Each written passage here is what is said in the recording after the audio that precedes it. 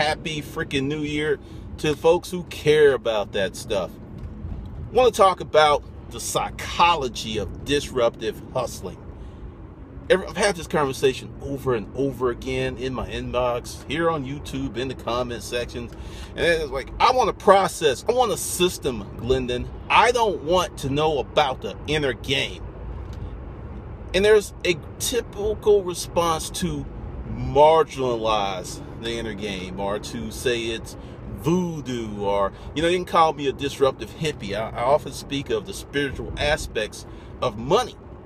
Money has a spirit, and depending upon your spirit and then your relationship with money, it could be a good spirit, it could be a bad spirit. And you have people in these situations who are catching hell financially because they don't understand, and they absolutely refuse to embrace the inner game, and want to continue to marginalize and not pay heed to the inner game, that psychology, the mental aspects of being successful, doing something new. Hustle University Life Skills Academy. If there's a video about it, you definitely want to get in. I'm going to say this again. You want to get in on this now. You want to get in on this now. I'm letting you know, you definitely want to get in on this now. Definitely want to do that. But on the psychology of game, inner game, mental game, there's a very close correlation between dating and sales. People like, oh no, they're totally different. No, they both involve you presenting something to someone else and wanting them to pay attention, chat it up, buy, whatever. Same thing. And that comes from the inner aspect of game, marketing, salesmanship, disruptive hustling, disruptive hippie. All that, the inner stuff is so important, because I was talking to a friend who is just shocked shitless at some stuff that I pulled off. And it has nothing to do with, Hustlers University. This is more personal. And he could not understand it. So I sat down with him this weekend and we went over it, and I coached him up. I said, this is how you do it. When you get this, when you get this, when you get this response, this is what you do. Boom, boom, boom, boom, boom.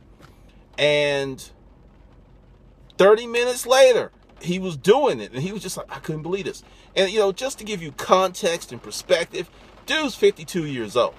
He's been doing a certain thing for so long that to even introduce something new to him was a mind fuck. But I sat back and I really looked at how effective it was. He called me up today and he was saying, man, this was really nice. It was really nice. And it made me realize that I am going to have to do more personal coaching. I'm going to have to get into that because it's just more effective and more impactful. But all I did was increase his mental game. I want you to think about, there's a dial in his mind, and I just flipped a switch. That was it. There was no heavy lifting. There was no renovation. It was just, I remodeled a certain thought process of his. And when I remodeled it, flipped a switch, cosmetic remodeling, no tear down, no rebuild, he was successful in a very short period of time. So that experience totally drove home to me, or I should say, deepened my emphasis on getting your mental game together, that it made me redo some things. End of this month, because this is January, I'm going to do a personal meetup. And it's a paid thing. Like, if you're local and you're in Hustle University, you can come. Anyone else, you're going to have to pay at the door, however it's set up. And we're going to actually walk through the process and the mental steps of success.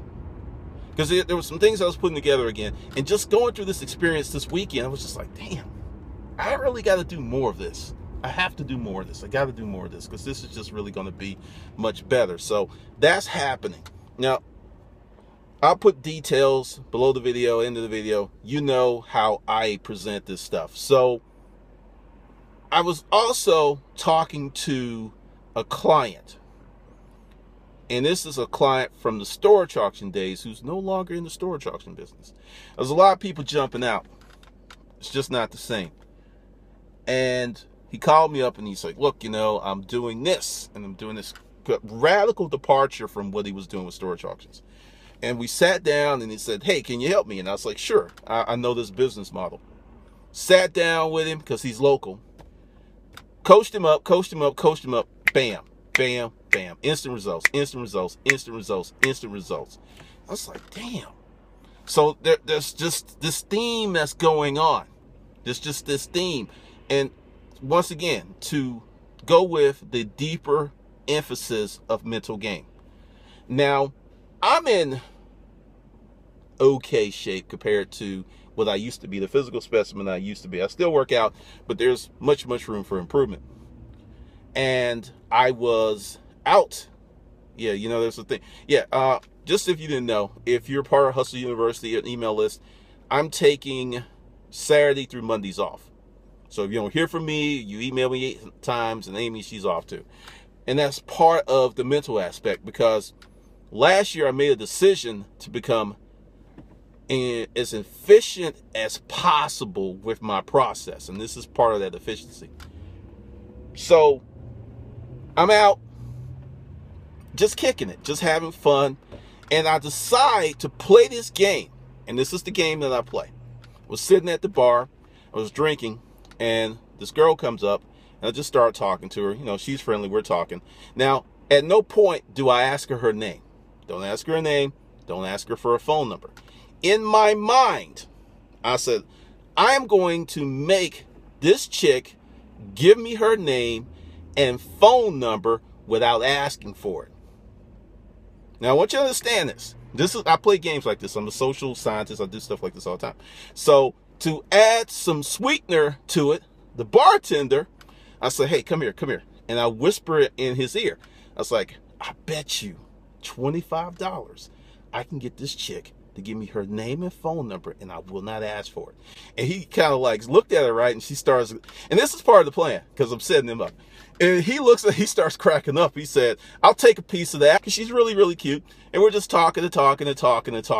So I start doing completely different bar conversation. What do you do? Hey, what's your name? What do you do? This is where it went in. And all this is just straight off the top of my head. I was like, hey, let's play a game. And this is what I say to her. She said, what kind of game? I was like, a mysterious game. When you meet people, normally they ask you your names and the normal mundane stuff, right? Right now, your name is Claire and my name is Bogart.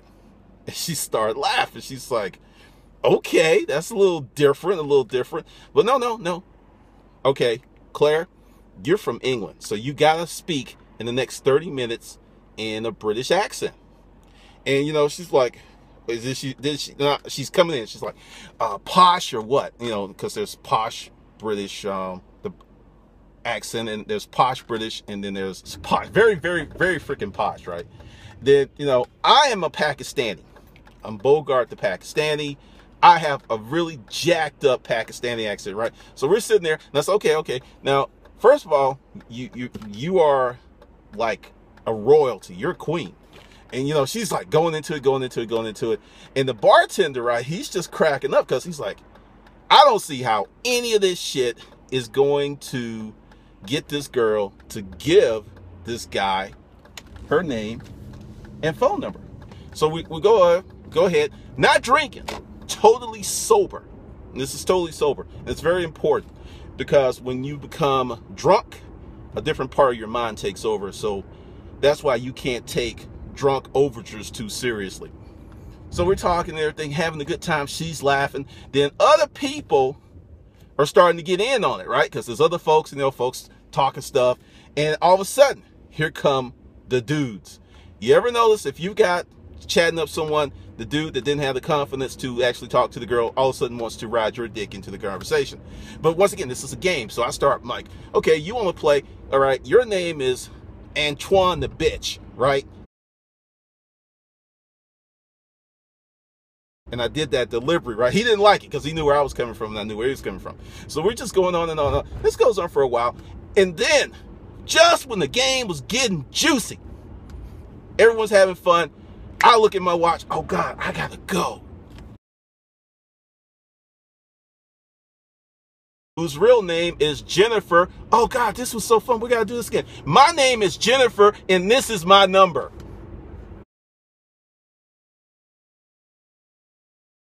Pay me, bitch.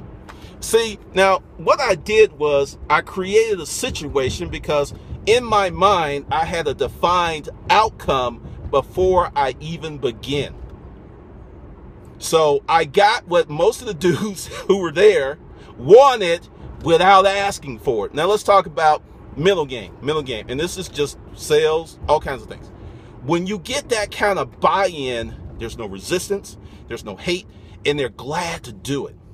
So we're sitting there, right? I'm getting up, right? She gets up, she pays her, she's walking me out, arm hooked up and everything. And everyone's like, hey, you know.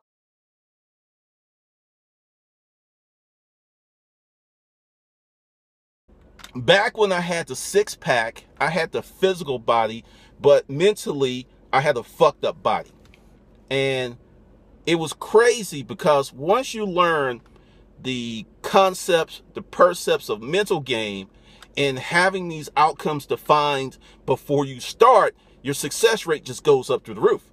Because I do stuff like this with my friends. I was just, how the fuck did he pull that shit off? And it's just having a plan, having a strategy, and knowing how the hind brain works. Because one, we're having fun. One, we're having a good time.